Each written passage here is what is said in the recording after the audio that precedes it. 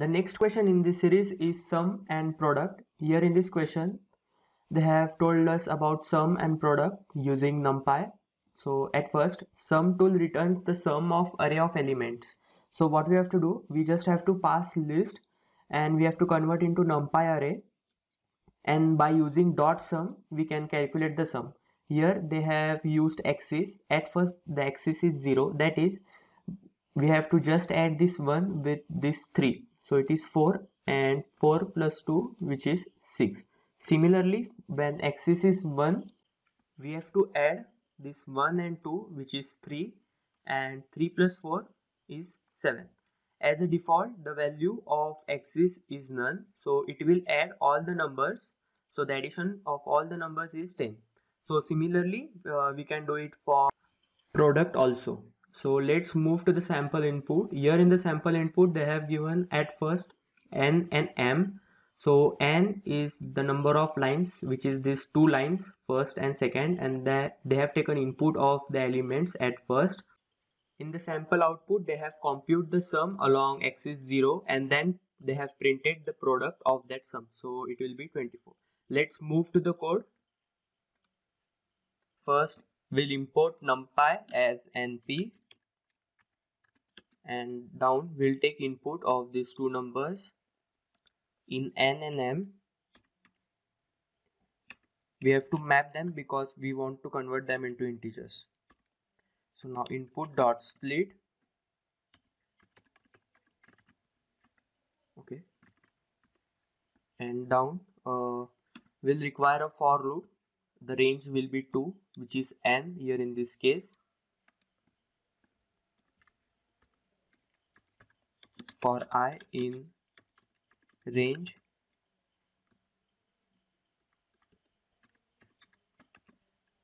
n, and now we'll take input of these 2 separate elements. Here also we are going to convert them into integer. Input dot split. Okay. So now we'll require a separate list, as we have to append the elements which are stored in variable L. We'll first declare the list 1, and down we'll append the elements in the list 1. Append, and we'll pass L as a parameter. And down what we have to do, we just have to convert this list 1 into numpy array. For that we'll require new variable, now np.array, and as a parameter we'll pass list 1. Okay, so now we just have to print. What we have to print first we have to take sum, and then we have to take product. Okay, we'll write code for that. First we'll write np.products, that is prod, and inside that we'll again write np.sum, and now we'll pass numpy array as a parameter, which is ARR, and we want output at axis 0, along axis 0.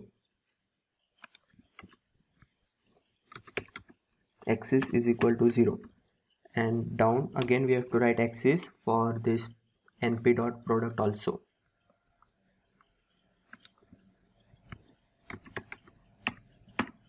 So let's run the code.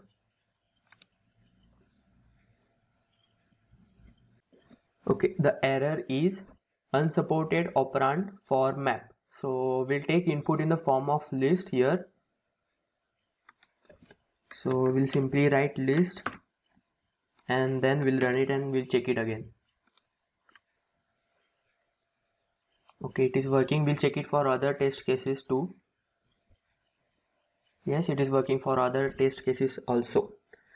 All other questions included in this series are available on my channel. If you have any query, let me know it in comment section given below. And also thank you guys for watching this video.